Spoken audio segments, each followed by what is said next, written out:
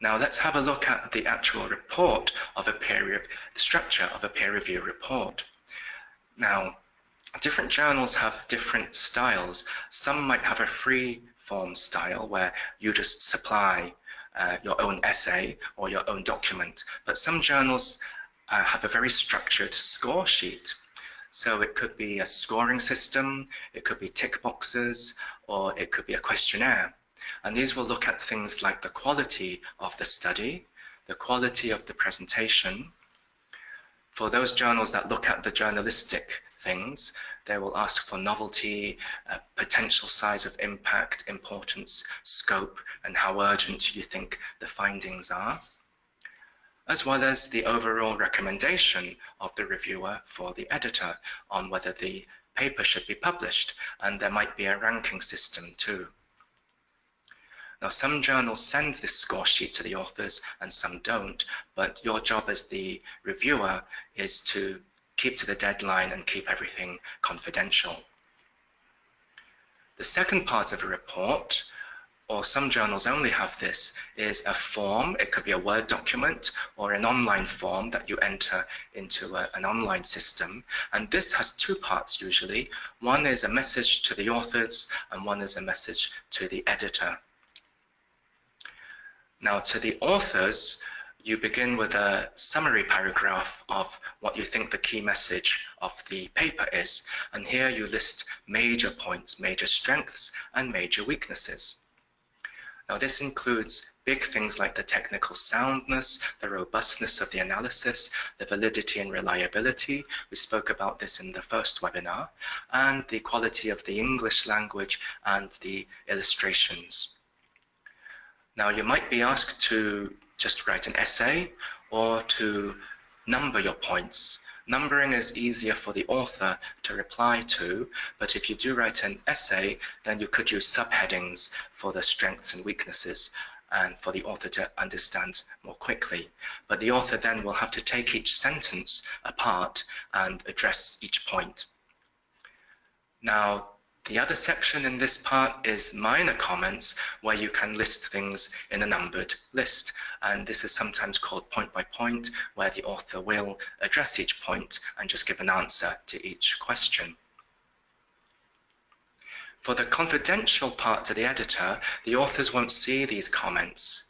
So if you noticed you have a potential conflict of interest by the time you read the end of the paper, or you asked for permission from the journal if your colleague or a fellow researcher can help you write the report because you don't understand a part of a method or statistics, then you need permission from the journal, and then you say that someone else helped you write the report.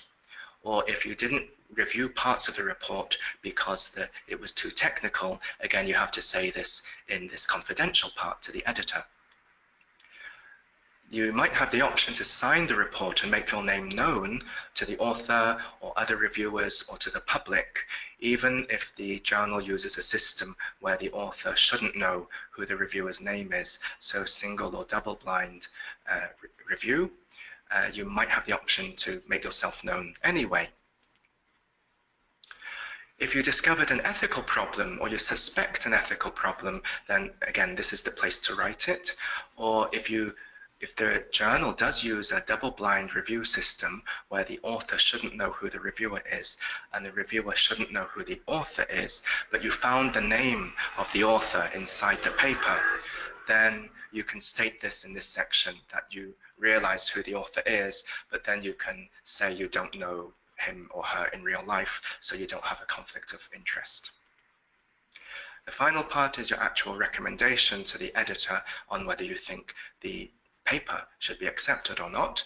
Sometimes you can include the article type, whether it should be shortened, the number of display items or references, whether there's too many, and whether the work is of interest so that it should become a news release and sent to newspapers. Then the journal might have a news release publication department where they publicize your work for authors.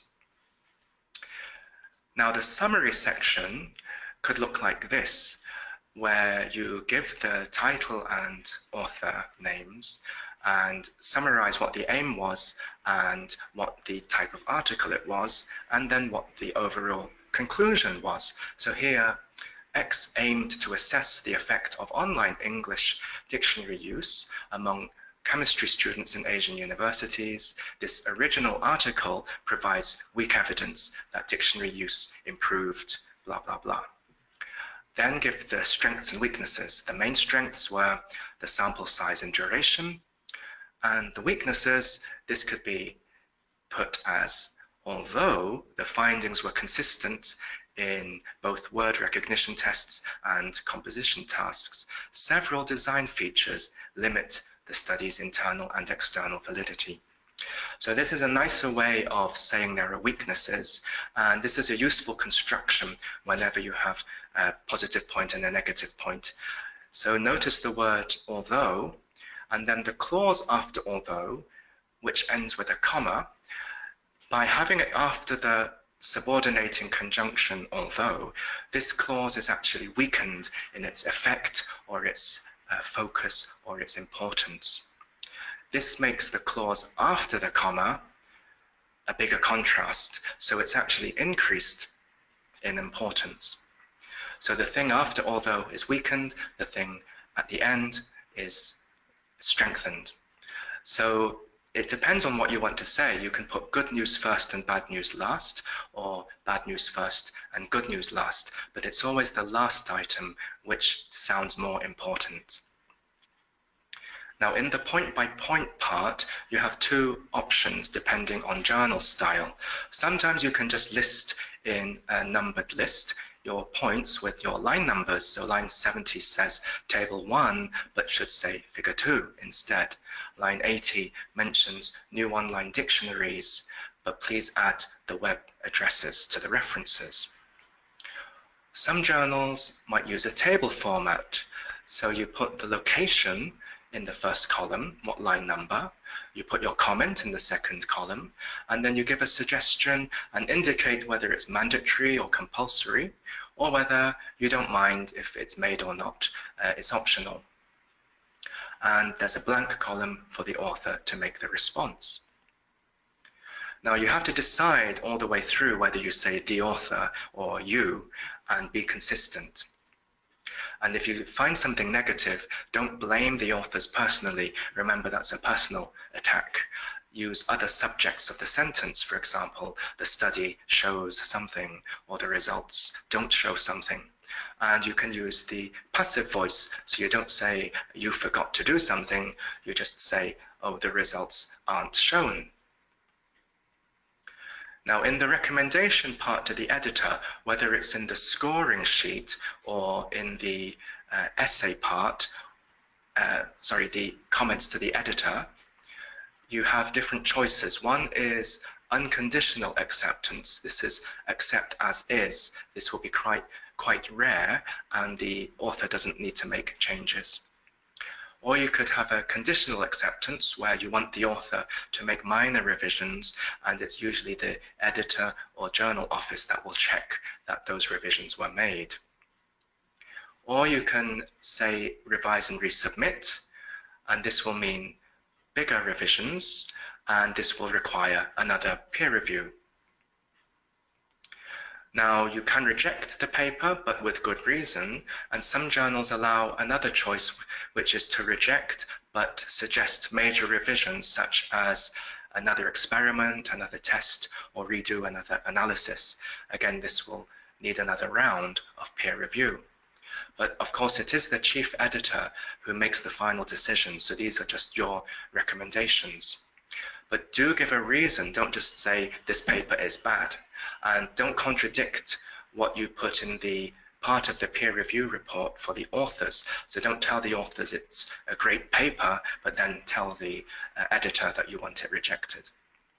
So here's an example of a reason. So I recommend rejection because the study design has limited validity and reliability. Specifically, the training was not standardized and learning progress was self-reported. Now here's a quick peer review checklist for you to use when you're looking through articles. Just look for what is the goal and motivation for the study? What's the relevance to the real world? Is the advance a large one or a small one? Is the research question backed by a good literature review? Are the variables clear? Is the design valid and reliable? And are the methods clear? Is there enough detail for other people to repeat the work? Are the findings clear and the illustrations are professional? And you can do a quick check as a reviewer, usually in tables, just do a quick check of some columns. Do they add up to 100%? And if there are percentages in the text, does the author give the whole number, the whole group, the N, for the percentages? Are all the results available? Sometimes there are supplementary files, or the authors upload their data to a repository like Figshare or Dryad. And are the results discussed in the context of the literature? And are there other interpretations and explanations? Are the conclusions logical and based on the data? Are there limitations and implications? And also look at the length, format, and relevance for the journal, give advice for improvements, and look at the ethics. And you can practice this in journal clubs if you don't do it already. Get some colleagues and choose a recent article to analyze and critically think about and practice your peer review together. Now, I said there might be possible ethical problems, so we covered this in the first webinar, but it's important to go over again. So there might be problems in animal and human studies with the ethics. In journals that use open or single-blind review, where the reviewer can see the name of the author, you might realize that the author has conflicts of interest or hasn't mentioned the funding source. Do you recognize the work you're reading? So this might be duplicate publication. Have you read it before? Do the results sound a bit too thin to be meaningful? So this is salami slicing, where authors try to cut up the results into many different papers. You might recognize the paper because you've read it for another journal as a peer reviewer. So it's a double submission. So authors aren't allowed to submit the same paper to different journals at the same time. Look at the data. Are they believable or too good to be true? Are the photographs believable, or do you notice parts that have been copied? And also the text, has it been plagiarized? And these other things too, like incomplete reporting, misleading presentation, omitting findings, citation bias, and no registration for clinical trials, misleading conclusions, or lack of copyright permission. So COPE, or the Committee on Publication Ethics, has flowcharts to help both editors and reviewers when you're doing your peer review. And I'm a council member of COPE. Our website is publicationethics.org. So notify the journal if you do suspect an ethical problem, and don't pursue your own investigation unless the journal asks you to help. And if you find a problem early on, then don't write the whole peer review report. Do contact the journal office. So that might save you time, but it might be a major problem that it doesn't need peer review.